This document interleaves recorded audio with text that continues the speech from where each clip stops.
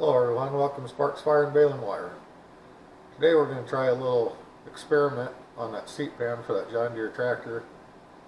I'm going to do electrolysis on it, see how that works for rust removal. I know I talked about bringing this in and having it sandblasted in previous videos, but I'd really like to try and do everything myself here in the shop if I can. So before I start the electrolysis, I'm going to put a little paint stripper on here and get what little bit of paint is left off of it while we're getting the tank ready for the electrolysis.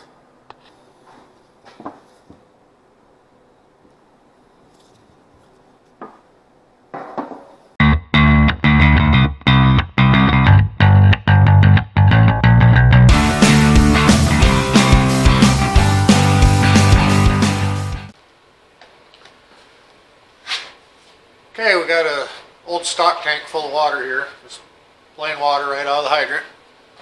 Now we're going to mix in some super washing soda. That's part of the electrolysis. I'm not Walter White, so don't ask me how it works, but this is the stuff you need to use.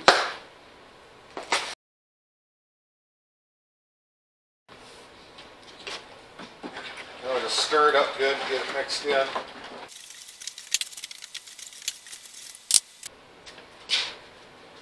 Now we're just going to set the seat pan down in here.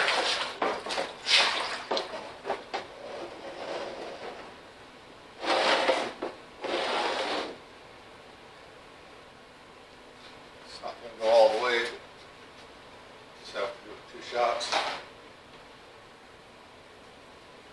Hey, just take a battery charger, hook the negative clamp of the battery charger to the piece that you want to get derusted. Then a regular piece of scrap iron, any scrap iron will do. Hook the positive to that.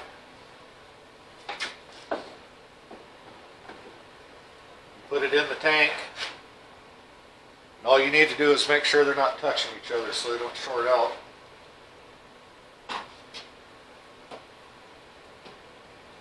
Then plug the battery charger in.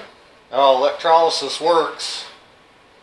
The scrap iron is an anode, and it will draw the rust off of the piece that I have grounded and take it to my scrap iron. It takes roughly a day to clean it up. You can see the reaction's already starting. There's bubbles starting to come off of the seat pan.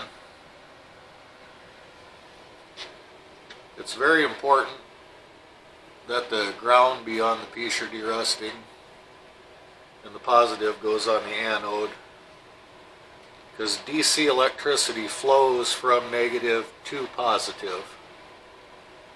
That's why a lot of the older cars and tractors use the positive ground system on them.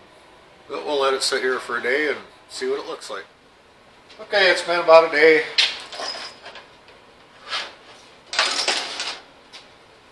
Thing out here and see what it looks like. See, the water's quite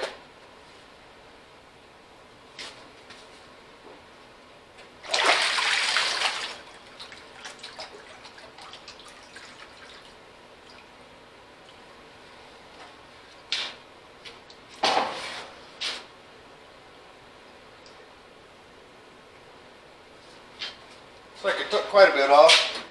Got a ways to go yet.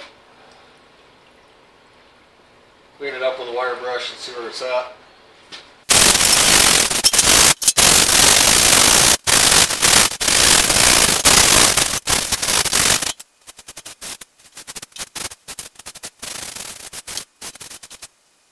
Got the DA set up with a piece of 40 grit sandpaper. I'm just going to see what it does.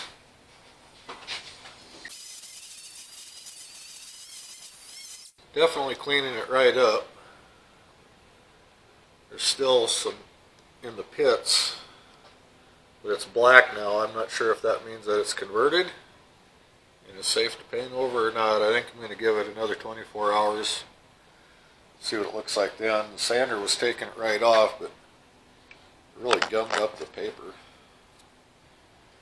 Okay, after 48 hours of electrolysis, this is what it looks like. I kind of cleaned some of it up already, but it leaves this black film on it, which is the converted rust, and it will clean right up with a sander.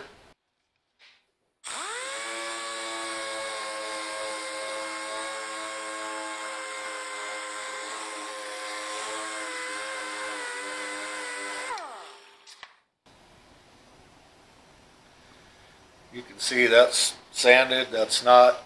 It takes it right off. Here, we got the seat pan all cleaned up and ready to prep it for paint. But before we do that, a little crack here, one there,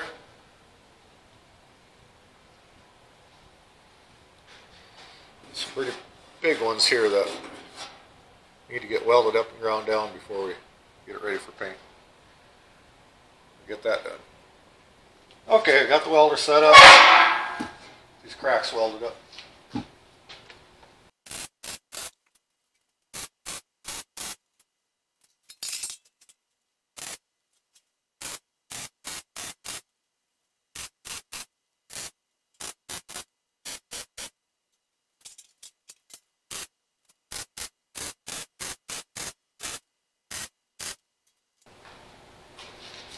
Now where this hole is, where there's a piece completely missing, I could cut a tiny little patch for it, but it'd be easier just to hold a piece of copper underneath there with this copper bar.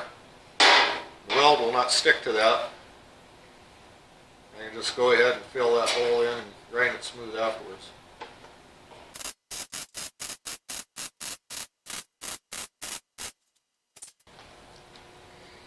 Yeah, there it is, all welded up, ready to be ground down.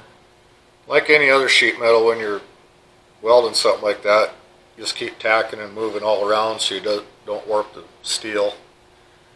If it does warp a little bit, it's not the end of the world. You can always hammer and dolly it back flat again. Get this ground down, you're ready to continue on. Okay, ready to start grinding up these welds.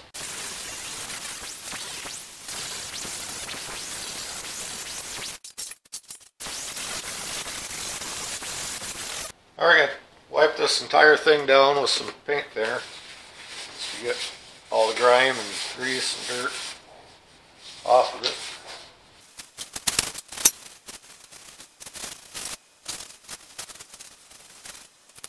I'll finish cleaning it up and this thing will be ready for a little bit of paint.